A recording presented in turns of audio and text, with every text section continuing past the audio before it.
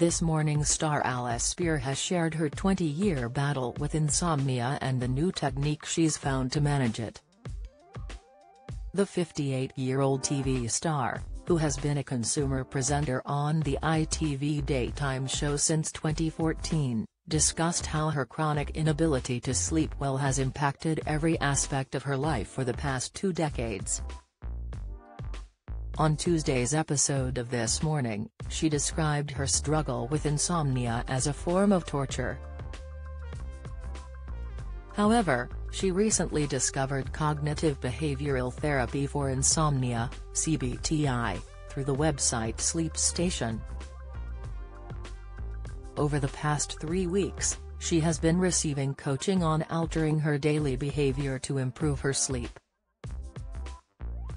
She expressed that she now feels like she is winning her fight against insomnia and compared the therapy to the From Couch to 5K program, where individuals gradually build up to running 5 kilometers over 9 weeks. Sleep Station is a clinically validated sleep improvement program, according to its website, and can be accessed either via the NHS or privately. Alice, who is best known for her role on BBC One's consumer investigative journalism programme Watchdog in the 1990s, revealed on This Morning that she has always struggled with sleep.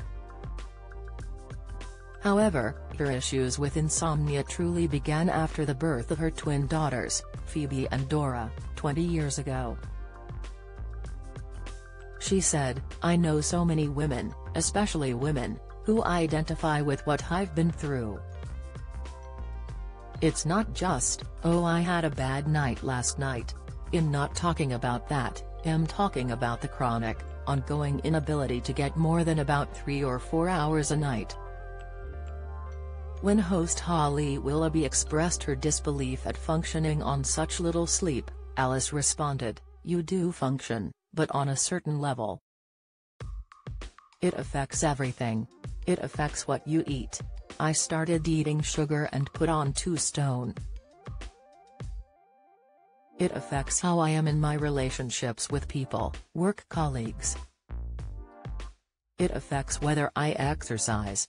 It makes you teeter on prediabetes. It affects your physical and mental health. It is torture. It is a form of torture. And all you want is to go to bed and sleep." Alice revealed she had tried everything to combat the insomnia but was beyond lavender pillow sprays, magnesium and melatonin. She admitted she had been forced to take sleeping tablets every night, which is not good for you. However, she shared that she had read about CBTI in a newspaper and visited Sleep Station's website. Alice added that, while she had helped train her twins to sleep through from a young age, she had never thought she could do the same for herself. She said, "And honestly, I was tearful at the thought that there was something out there. And I was angry that my GP had never mentioned this to me before, in 20 years on my medical record." Sleep Station, a program that examines an individual's daily routine and habits to suggest behavioral changes for improved sleep, can be accessed through the NHS if one's GP practice is registered, or it can be joined privately. Alice added, "I have good nights and I have bad nights, but I am winning. I haven't taken a sleeping tablet for 3 weeks and that is ridiculous for me.